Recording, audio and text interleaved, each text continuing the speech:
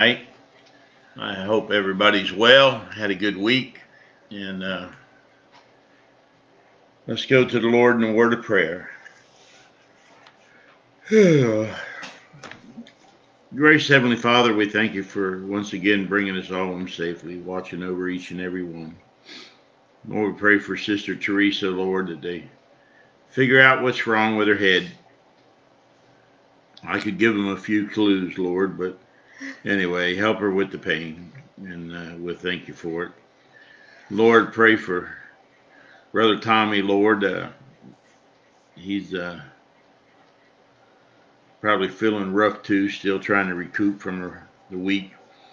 And Lord, I pray for all the folks in the church. I pray for the young people and that were there at church last night. And Lord, I thank you for the work that Sister Teresa did, even feeling bad, fixing the dinner and everything for the people.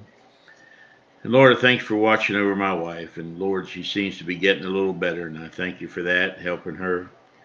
And Megan, Lord, with her sinuses. And Lord, seen you help her a little this week, and we thank you for that, and myself. Lord, I pray now that you'd watch over us and keep us, help us, Lord, to share the Word of God tonight, that folks should get a blessing from it, maybe encouraged. And we thank you for that. We pray for Brother Raj, and Lord, that you'd touch him. And Lord, it's good to hear. I'm glad he got his COVID shot for himself. And Lord, I pray for Rush Limbaugh and his cancer treatment. Lord, I pray that you would help him to recover. And Lord, we need him out there now more than ever, conservatives. Lord, this country, I'm telling you, Lord, these people in Washington are wicked. I mean, vile, wretched, wicked. I mean, just what they're doing to this country, destroying this nation. Lord, they're just full of devils. But Lord, you allowed them to be there. Lord, give us wisdom in our part and what we should do. Lord, transvestites, sodomites, Lord, in the government, butt witch or butt tig or butt shug or whatever that Indiana mayor was, and now he's in the White House doing work. Lord, that's just disgusting. The vileness and the immorality, Lord, that's being brought in. And Joe Biden, Lord, I know he's the president, but he is so vile and wretched. And the people he's got running him, Lord, he's not smart enough to be that stupid. So there must be people behind him driving him. Lord, I pray for this country. I pray that you'd help our country and bless it. And Lord, help us to get back to some normalcy soon. And Father, watch over all our relatives, our cousins, our nieces, nephews, our aunts, our uncles, brothers, sisters, husbands, and wives. And Lord, grandchildren and children and great-grandchildren. Lord, help us to be able to encourage a little bit tonight, Lord, and with the Word of God. In Jesus' name we pray and ask these things. Amen. All right, well, let's see what she's got tuned up today.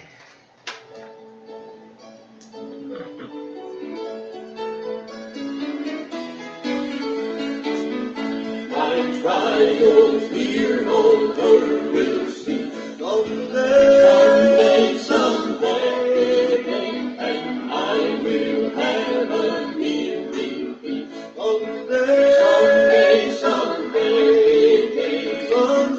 Someday, some happy day. From sin and sorrow free, I'll live where Christ ordained. Someday,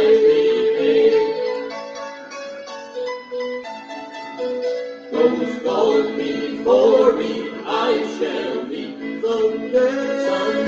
Someday, my loved ones will my spirit greet.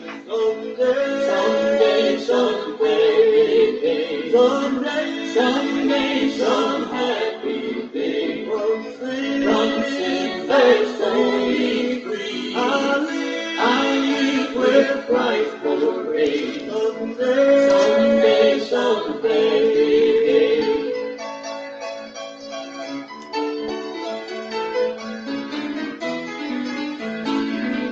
My loving Savior I shall see someday, someday. With Him in glory I shall be someday, someday. Someday, some happy day. From sin my soul is free. I'll live with Christ forever. Someday, someday. Someday, some happy day. From sin my soul is free. I'll live with Christ forever. Someday, some happy day. Someday, some happy day. For sin my soul is free. I'll live with Christ forever. Someday, some happy day. I'll live with Christ forever. Someday, some happy day. Amen. All right.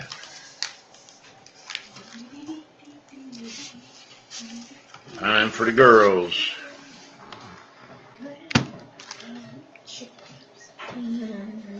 Good evening, everyone. Good evening, everybody. How's everybody doing? I am so glad that our Father in heaven tells of His love in the book He has given. Wonderful things in the Bible I see. This is the dearest that Jesus loves me. I am so glad that Jesus loves me. Jesus loves me. Jesus loves me. I am so glad that Jesus loves me. Jesus loves even me. Though I forget Him and wander away, still He does love me wherever I stray. Back to His dear loving arms will I flee, when I remember that Jesus loves me. I am so glad that Jesus loves me. Jesus loves me. Jesus loves me. I am so glad that Jesus loves me. Jesus loves even me. Oh, if there's only one song I can sing, when in His beauty I see the great King, this shall my song in eternity be. Oh, what a wonder that Jesus loves me. I am so glad that Jesus loves me. Jesus loves me. Jesus loves me. I am so glad that Jesus loves me. Jesus loves even me. Amen.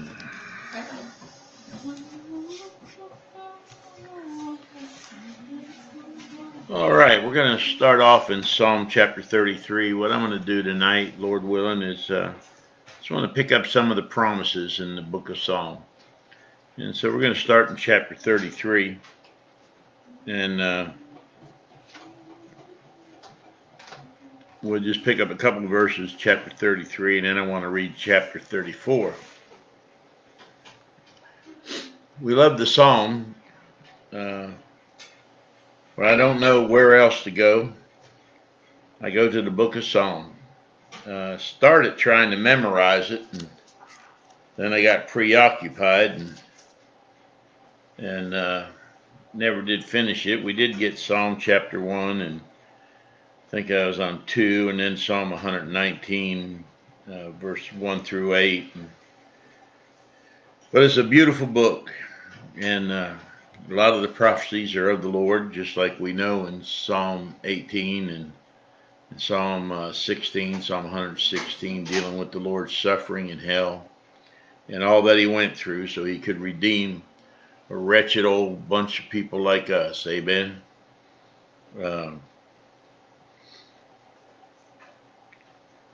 Pray for this customer of ours named Jason. He came in today, and Brother Tommy put a turbocharger on his truck engine, and Tommy said, invite him to church. And he says, I go to church. He said, where do you go? And he says he went to the Mormon church. And so that opened up some things. He said he likes to discuss things. He don't like to argue, but he likes to discuss.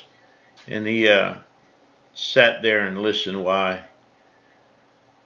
I mentioned to him that the Word of God in Galatians chapter 1 and verse 6 says that if we or an angel from heaven preach any other gospel unto you, let him be accursed. And I said the Mormon religion was founded on the fact that the fellow, Joseph Smith, he must have been on some kind of desert drug or something. But anyway, Joseph Smith saw a vision of an angel whose name was Moroni. We call him Boney Moroni. They get upset with it, but I didn't do that to this man tonight because I wanted to talk to him and he was willing to listen. And anyway, this fella, Moroni, was an angel, and he had some golden tablets, and he gave them to Joseph Smith, and therefore outsprang the Book of Mormon. The Mormons are big into the Masonic Lodge. The elders are. And we've dealt with them out in Laramie, Wyoming, and out there in Tule Lake, Utah, right outside of Salt Lake. Dealt with them many times. But I said, you all say that you believe the King James Bible. They said, well, yeah, we do use the King James Bible. And I says, and the King James Bible says that though we are an angel from heaven, preach any other gospel unto you other than we have preached, let him be accursed. And I said, so the Mormon religion has a curse on it because they're cursed of God. Why? Because they're taking something, a different gospel that was received by a so-called angel. And the Bible says, for no marvel, for Satan himself is transformed into an angel of light. And what a lot of people don't realize is that angels are men, not women. And angels do not have wings. Seraphims, cherubims, they have wings. And Lucifer, as the devil before he fell, had a exalted position in heaven. He was the anointed cherub that covered. He was over all the other cherubs. So in order for him to transform himself into an angel of light, he had to get rid of them wings somehow. And of course, you remember the toys that years ago that came out called Transformers, where a creature could be turned into a car or truck and back and forth. So, you know, here they have this religion based on a vision of an angel that told them where there were some golden tablets. And the Bible tells us to try the spirits, see if they be of God. Well, if you were trying that spirit and you were trying it, the only thing you had to try it with is the Word of God.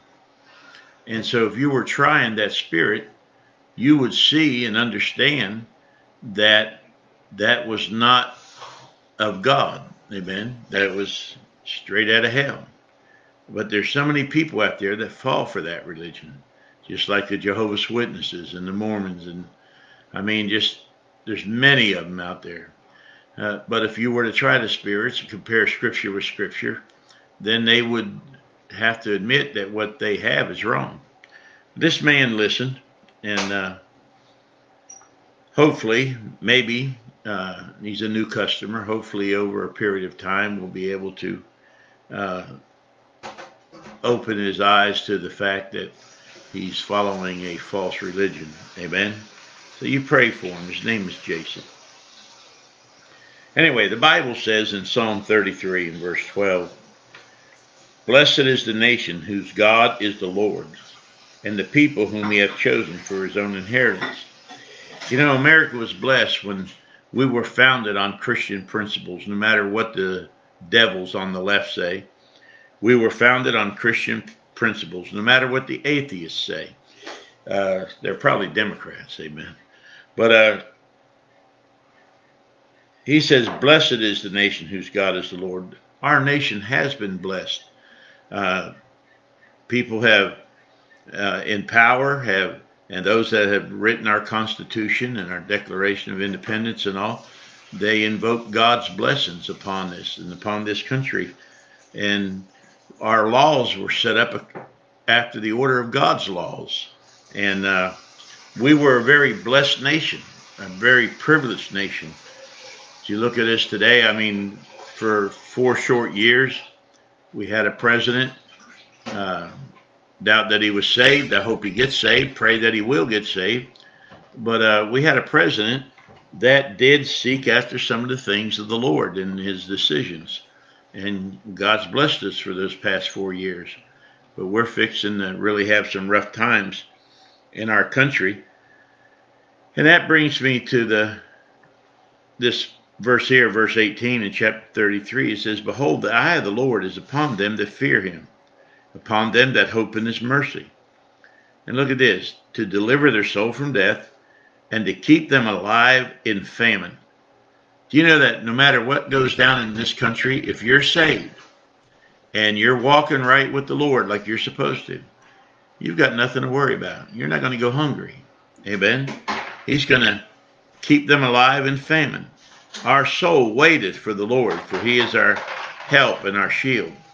For our heart shall rejoice in him, because we have trusted in his holy name. Let thy mercy, O Lord, be upon us according as we hope in thee. And I've seen the Lord when things were rough, times were tough. I remember my son saying back in 2008 when the recession hit, depression really, when all that hit, I remember pulling out on the interstate and it was deserted. There's hardly any traffic. You could go down the main drags of our small towns and our cities, and it was basically empty. Hardly anything moving, any traffic. I remember when I was on county council, I was pushing for Amazon to bring in one of their warehouses here because it was going to provide jobs. And at the time, people were out of work. They needed work. And anyway, I remember how it was. And for everybody else, people were coming to me, it seemed like every day, 1, 2 people, you know, looking for a job. Can you give me a job? And we had to let 11 people go when that thing first hit. But my son said that he was fortunate enough to keep his business open and did better during those years of recession than he did before. Amen. What is that? To deliver their soul from death and to keep them alive in famine. Amen. It was the subject of tithing. My son, even if he missed a tithe, he would mark it down that he owed it. And as soon as it came in, he'd give it. And I used to tell people all the time that he started tithing when he was about 10 years old. When I first got saved, he was about 10 years old. And he learned of tithing, and he tithed off everything he did. His grass he cut, whatever he did, he tithed. And the Lord blessed him for it. And I still believe that works. I don't care if you're lost or saved. You stick to some of the things that the Word of God says, and those promises are based on God. You don't have to be saved to receive some of these blessings. Hopefully you are, or you will be, but God blesses. And you know, a lot of folks, when it comes to tithing and their bills come due, they haven't saved up during the month to make their bill or something, or they have a big bill come up, they'll cut God first. Amen. I seen my son write paychecks on Friday, hoping that the mailman would bring something in by Saturday or Monday. Amen. And he's never had to worry about it. It's always showed up. And God has blessed him abundantly for that. So Bible principles work, whatever they may be. But again, he says in verse 18 of chapter 33, behold, the eye of the Lord is upon them that fear him, upon them that hope in his mercy, to deliver their soul from death and to keep them alive in famine. And in chapter 34, he says, I will bless the Lord at all times. His praise shall continually be in my mouth. My soul shall make her boast in the Lord. The humble shall hear thereof and be glad. O magnify the Lord with me, and let us exalt his name together. Do you know that the Bible says that God inhabiteth our praise? Amen. God inhabiteth our praise. How often do we praise him during the day? And he says, I sought the Lord, and he heard me, and delivered me from all my fears. They looked unto him, and were lightened, and their faces were not ashamed. He said, this poor man cried, and the Lord heard him, and saved him out of all his troubles. I like verse 7, the angel of the Lord encampeth round about them that fear him, and delivereth them. These are some precious promises, folks. O taste and see that the Lord is good. Blessed is the man that trusteth in him. O fear the Lord, ye his saints, for there is no want to them that fear him. He said, the young lions do lack and suffer hunger, but they that seek the Lord shall not want any good thing. Come ye, children, hearken unto me. I will teach you to fear the Lord. What man is he that desireth life, and loveth many days, that he may see good? This is what he says. Keep thy tongue from evil, and thy lips from speaking guile. Depart from evil, and do good. Seek peace, and pursue it. Amen. What did he say in verse 12? What man is he that desireth life, and loveth many days, that he may see good? And he told you what to do. Keep thy tongue from evil, thy lips from speaking guile. Depart from evil, and do good. Seek peace, and pursue it. Why? He says, because the eyes of the Lord are upon the righteous, and his ears are open unto their cry. You see, if we're doing what we're required to do as children of God, as Christians, we've got no fear of want, nothing. The face of the Lord is against them that do evil, to cut off the remembrance of them from the earth. The righteous cry, and the Lord heareth, and delivereth them out of all their troubles. The Lord is nigh unto them that are of a broken heart, and saveth such as be of a contrite spirit. He said, many are the afflictions of the righteous. Didn't say we wouldn't be without trial and tribulation. Peter says, beloved, think it not strange concerning the fiery trial, which is to try you as though some strange thing happened unto you. But rejoice. Amen. He said, many are the afflictions of the righteous, but the Lord delivereth him out of them all. He keepeth all his bones, not one of them is broken. Evil shall slay the wicked, and they that hate the righteous shall be desolate. The Lord redeemeth the soul of his servants, and none of them that trust in him shall be desolate. Amen. These are some precious promises in the Psalms. I want to jump ahead to chapter 36 and verse 1. He said, the transgression of the wicked saith within my heart, that there is no fear of God before their eyes. For he flattereth himself in his own eyes, until his iniquity be found to be hateful. That's some of the wicked. The words of his mouth are iniquity and deceit. He hath left off to be wise and to do good. This is the ones that have left the ways of the Lord. Amen. Or not knowing him. He deviseth mischief upon his bed. He setteth himself in a way that is not good. He abhorreth not evil.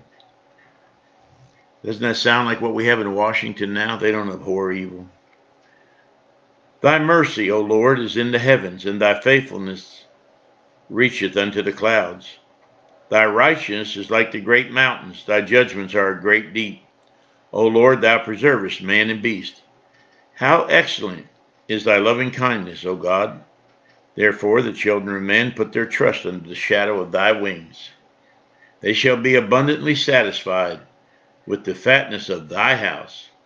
That's his house, amen. And thou shalt make them drink of the river of thy pleasures. Well, isn't that some promise? He said, for with thee is the fountain of life. Wasn't Ponce de Leon looking for the fountain of youth when he landed in Florida? I mean, here it was the whole time. The problem was he was Spanish, probably a Catholic. He's still looking. Anyway, they shall be abundantly satisfied with the fatness of thy house, and thou shalt make them drink of the rivers of thy pleasures. For with thee is the fountain of life. In thy light shall we see light. O continue thy loving kindness unto them that know thee, and thy righteousness to the upright in heart. Let not the foot of pride come against me, and let not the hand of the wicked remove me. There are the workers of iniquity fallen. They are cast down and shall not be able to rise. He tells us in chapter 37, this one I love. He says, fret not thyself because of evildoers, neither be thou envious against the workers of iniquity. For they shall soon be cut down like the grass and withereth as a green herb. You know, David said that he didn't understand how the wicked prospered. Now I'm ad-libbing here. I don't have the verse verbatim. But he said that the wicked seem to prosper and things go wrong for the righteous. But yet he said he worried about that until he went into the house of the Lord. Then he understood their end. Amen. He understood their end. So then he realized how blessed he was. Trust in the Lord and do good. So shalt thou dwell in the land, and verily thou shalt be fed. Delight thyself also in the Lord, and he shall give thee the desires of thine heart. Did you see that? Verse 4, delight thyself also in the Lord, and he shall give thee the desires of thine heart. You know why he can do that? He can do that because he knows if you delight yourself in the Lord, the desires of your heart are going to be right along with his will. Amen. Commit thy way unto the Lord. Trust also in him, and he shall bring it to pass. And he shall bring forth thy righteousness as the light, and thy judgment as the noonday. Then he says, rest in the Lord, and wait patiently for him. Fret not thyself because of him who prospereth in his way, because the man who bringeth wicked devices to pass.